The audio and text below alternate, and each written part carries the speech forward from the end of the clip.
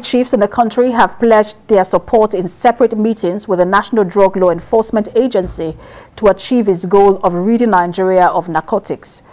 They made the commitment when the chairman, chief executive of NDLEA, Brigadier General Buba Marwa, retired, led a team of his management officers to pay them advocacy visits at their headquarters in Abuja. While meeting with the Chief of Defense Staff, General Marwa commended the armed forces for their sacrifice, patriotism, and gallantry to keep the nation safe and secure. He expressed the agency's appreciation of the collaboration and support from the military. He added that the visit was to seek more ways to strengthen the existing partnership with the armed forces. In his response, General Irabo commended General Marwa for his laudable achievements within a short time of assuming leadership of NDLEA.